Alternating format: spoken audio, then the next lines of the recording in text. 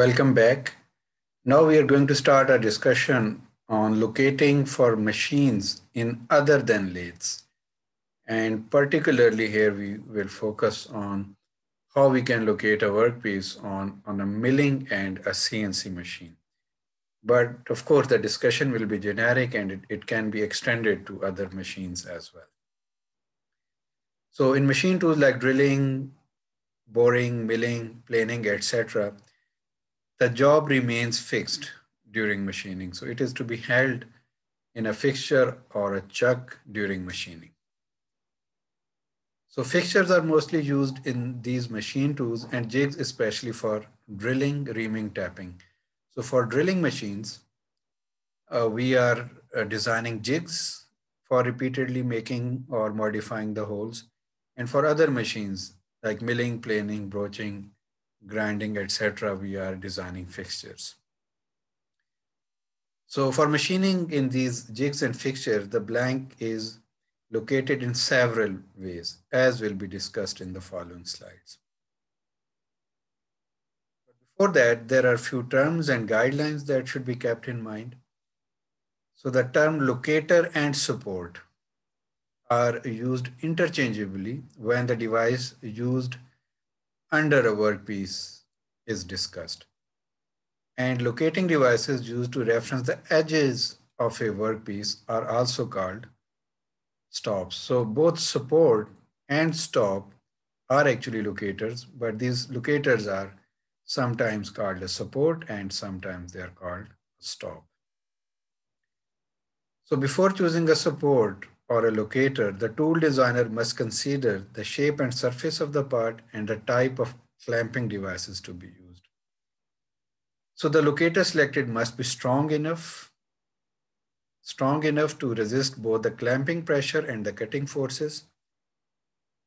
We will see once we will discuss the clamping methods that there are two types of forces that we have to encounter. One is the clamping force that is exerted on the blank, and second is the cutting force that is generated during machining. So we have to make sure that the locating devices are strong enough to resist both these forces. So clamps should be positioned directly over the supports to avoid distorting or bending the part. So the locators, in addition to locating the part in the required orientation, must be able to resist the forces that are generated during the machining operation. So that is important point that we will discuss in some detail once we will discuss the clamping devices. So there are three methods for locating the workpiece in machines other than lathes. First is locating from flat surfaces. So if we have a flat surface on the part that is to be located, that should be used as a locating surface. Now we can locate a part from this flat surface using two types of locators. We have solid locators and we have adjustable locators. So we will discuss both of these. So first, the solid locators. These locators are used when a machined surface acts as a locating point. So if we have a perfectly flat surface that has been finished using maybe a milling or a grinding operation, then we use solid supports. These supports are called solid supports because they are fixed.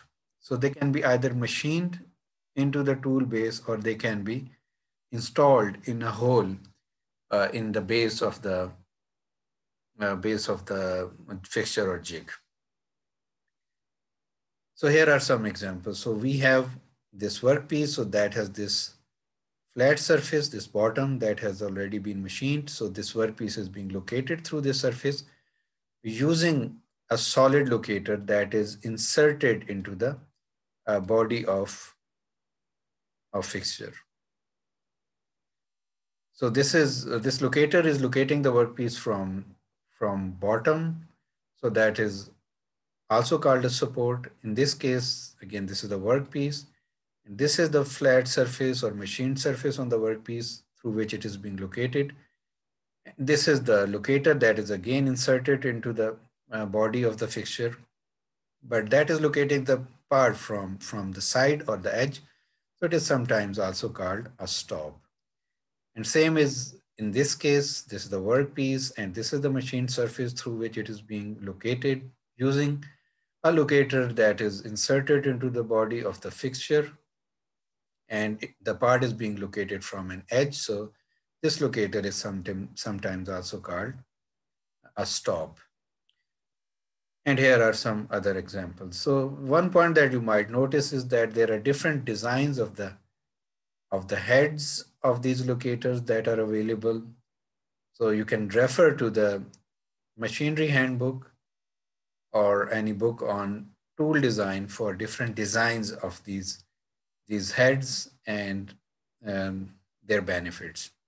And this one shown in the middle is actually basically an adjustable locator that we will discuss in the next slide.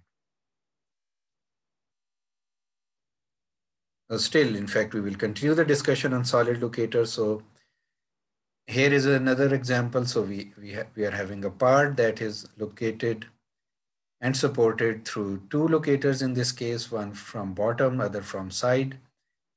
And this is also called a locator or a support, and this one a locator or a stop. Both are actually fixed into the body of the fixture, so that is why they are called fixed locators or solid locators.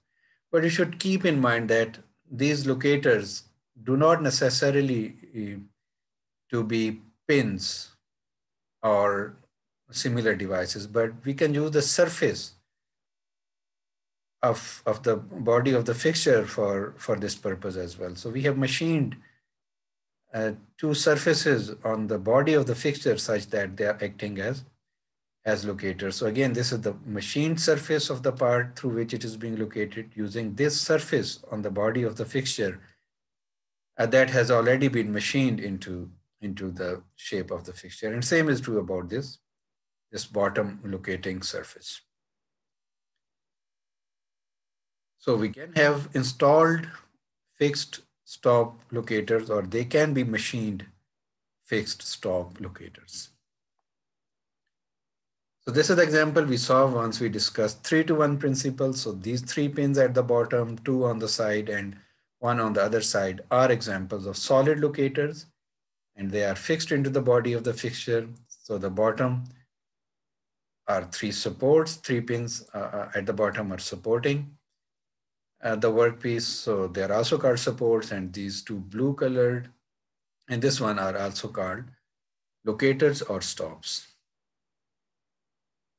Now this milling vise that is available in different shapes actually is a fixture in a way, because this surface and this bottom act as locating surfaces. If we are having a workpiece like this that has flat surfaces and that is to be, for example, machined at the tops, then this surface on the workpiece that is a flat surface and this bottom surface of the workpiece, they are the locating surfaces. And of course, this end of the fixture where the workpiece is contacting the vise on this side and this bottom surface of this vise, they are actually the solid supports or solid locators actually that are locating this workpiece. So if we have to perform a finishing operation or what we call face milling at top of this workpiece, then this is actually being located properly in the required orientation, because we need a datum that is actually the bottom of the vise that is positioning the workpiece properly, as well as this end of the vise. So we can call for such workpieces this milling vise to be. In fact, we have some modifications of this milling vise where we make some changes to suit different shapes of workpiece. So that is called a milling fixture. That is slightly different, but in this case, these 2 surfaces are acting as locators, and this side, once actuated through this lever, moves in and out to hold the workpiece. So as a whole, both functions, locating and clamping, are being performed this way. So we can call it to be a standard fixture, just like three-jaw chuck and collet chuck or a mandrel on a lathe. So in this case, again, we don't have sort of pins, but we are having solid surfaces to locate the workpiece. Second type of locators that are used to locate the workpiece from a flat surface are adjustable locators. So these are used for locating a workpiece whose surface is rough or uneven, such as a workpiece that is made using some casting operation, just like sand casting. It is normally used with one or more solid locators to allow any adjustment needed to level the work. So for example, if you're using four locators, then three of those four might be solid or fixed and one might be adjustable. There are three types of adjustable locators. They are threaded, spring, or push types. Now the threaded style is the easiest and most economical, and it has a larger adjustment range than the other two types. So here are some examples. So basically here we are using the threads on the body of these locators to adjust their position up and down depending upon the variation in the surface of the part that is being located. And you can see that there are different designs available for these locators. And again, for details, you can refer to the machinery's handbook. And there are different ways to lock these into the body of the fixture. This one, this is the fixture body. In this case, a separate lock screw is being used to lock this locator into the position. And so you can go for the details of the design using some reference handbook. So workpiece will be resting at the top, somewhere over here, and depending upon the variation in the surface of the workpiece, we can adjust the position of this adjustable locator. Apart from threaded types, we can have spring type and adjustable type locators as well. So in this case, here the workpiece will be resting. So this is the range of variation in the locator. So we are having actually a spring. So it can move up and down depending upon the variation in the surface of the workpiece. And then we can, after the workpiece settles on this locator, we can lock this spring in position. So here, from here, you can get a better idea. This is the spring. Here we will place the workpiece. And once the workpiece settles, we can lock the locator in position. And we can have the adjustable locator that are push type. So again, the workpiece will be resting on this locator. So depending upon the variation at the bottom of the workpiece, we can fix this locator in position by pushing it in either of the directions. So this is having a wedge shape. So this locator can move up and down, and once the workpiece settles, we can lock it through this screw. So of course, there can be many other possibilities on the design of push type or spring type or threaded locators. But the main idea here is that depending upon the variations in the size of the bottom of the workpiece in these cases, we can use adjustable locators practically in combination with some solid locators. So I repeat, if you are locating a workpiece from bottom and you are using, say, 3 points, then two of those pins might be fixed and the third might be adjustable. So in that way, you can have some flexibility in locating a workpiece using two types of locators.